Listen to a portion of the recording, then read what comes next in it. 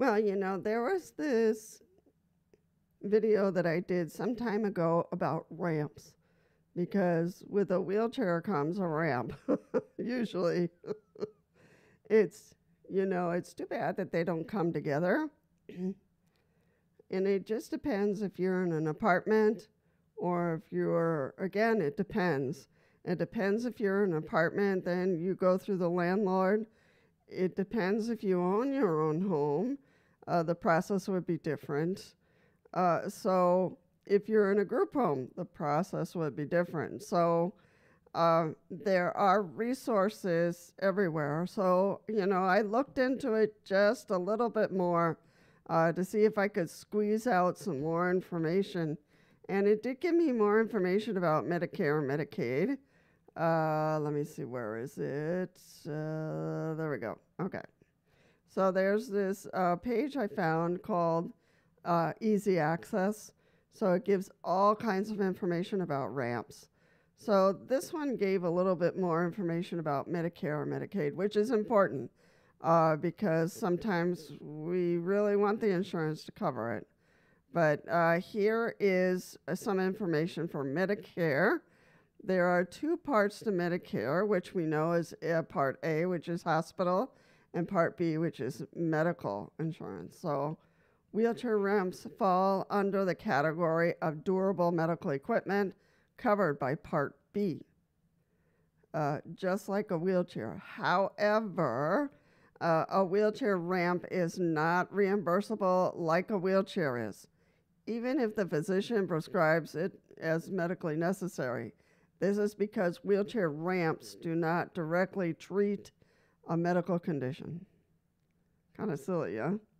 However, you may be able to receive financial assistance through Medicare Advantage plans, which not all of us have, but Medicare Advantage plans. So they might help you. So in their different plans are required to provide the same benefits as Part A and Part B as original Medicare or traditional Medicare, but may also offer additional coverage. These plans are only offered by private insurers, so they differ by company, plan, and location. You'll need to ask a private insurance agent specifically about their Medicare Advantage policies to determine financial assistance policies and compare coverage. So that's Medicare. Didn't say a whole lot, did it? But know that if you have a Medicare Advantage plan, you need to check in with them to see if they'll help in the reimbursement of a ramp. Now, here's Medicaid. Wheelchair ramps are classified as durable medical equipment, under Medicaid as well. This is a federal program for low-income seniors and individuals with disabilities and is administered at the state level. So, policies will also vary from by state. There are two ways to obtain coverage for a wheelchair ramp under Medicaid. One is regular Medicaid. I don't know if they're talking about straight Medicaid, but that's one way. And the second one is home and community-based services. I'm not sure if they're referring to county services, but that could be. So that's HCBS waivers. Regular Medicaid guarantees benefits for qualified individuals. Qualified individuals, I don't know what they mean by that. That means that a wheelchair ramp can be covered by Medicaid if it is deemed medically necessary. Okay? While possible, it is generally very difficult to get a wheelchair ramp ruled as medically necessary. The better option for Medicaid likely going to be an HCBS waiver. In many states, Medicaid waivers pay for the cost of the ramps as they are considered home modifications or environmental adaptations. See a state-by-state list for Medicaid waivers and their benefits. So I'm putting this page down below, the link down below, so you can kind of look at it. Also, there are non-for-profits that assist. Some will do it for free. So I have a page here for all the states and all the volunteer organizations that will put in a ramp. And, you know, it takes them a couple of months because their schedule is full. So I will put that link down below so you can go to your state and see what's available. If you are thinking, you know, of getting a wheelchair, or you just can't handle steps anymore, that you would need a ramp. So it's not impossible is what I'm saying. It's just that you need to go to the right group, either through insurance or volunteers.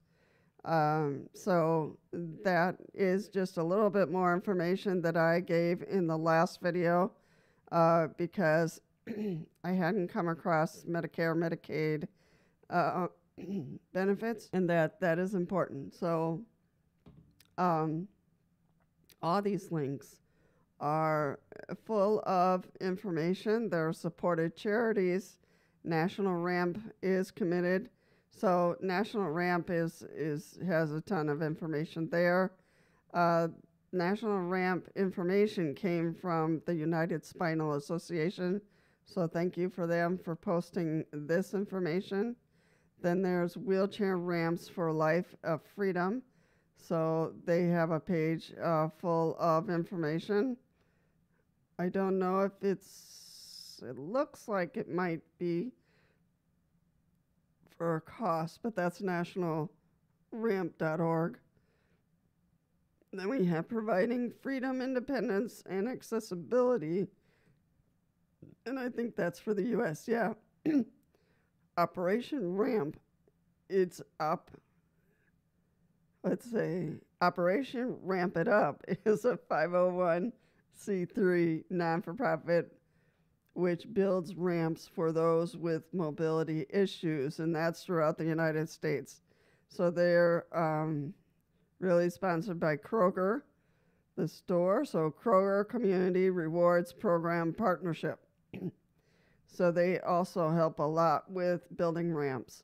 We recycle our ramps to another home when they are no longer needed. So I'm sure they gather materials and other support to build ramps. So that's an important one to have. And then there's the www.ramps.org, and that has a full list of state-by-state organizations that can build a ramp for free. So it's www.ramps.org, working to create access for everyone. So whether your insurance covers it or not, somebody will help you out. So that's what I'm saying about how important it is to look around, check things out, and see who can help. And again, the volunteers just have a schedule that's full, so it might not be right away. If you're a person who thinks that, you know, you can afford it, or that your family says, no, we'll cover it, that would be fine too. And then it'll happen much quicker that way. It's unfortunate, but, you know, it can.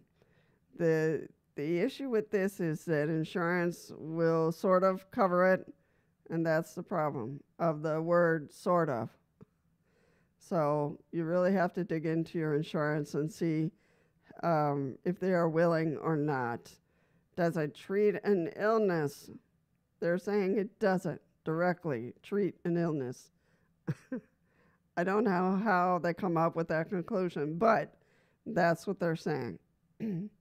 So, in all of this, for ramps, they're always putting pictures of elderly, you know, and we know that there's a lot of people of all kinds of ages and shapes and sizes who end up in wheelchairs. So it's not just the elderly. So that's really important to put it out there, that some children are in wheelchairs, youth are in wheelchairs, young adults are in wheelchairs. It's not only the elderly. So I think we need to repicture this picture. so, so people know that a lot of people, anyone, can end up in a wheelchair and need a ramp for their home. So, so that's really important for people to know, that people needing a ramp is for anyone, any size, any shape, any color. So it doesn't cover just one specific type of person.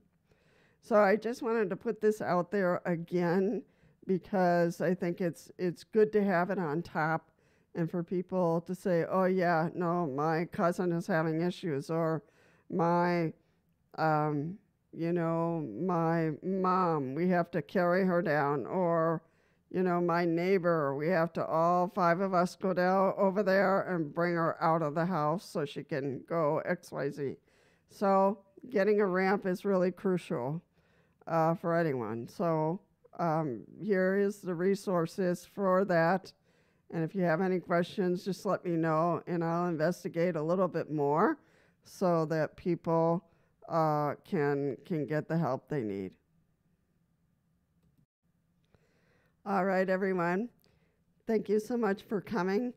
I am requesting, as usual, for people to subscribe and to like and to comment, to share.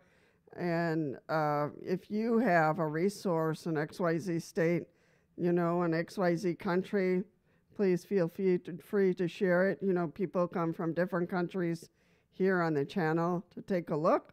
So feel free to share your information or your experience to help others, get the ramps that they need. All right, people, glad you came. Stay safe, and I'll see you in the next one.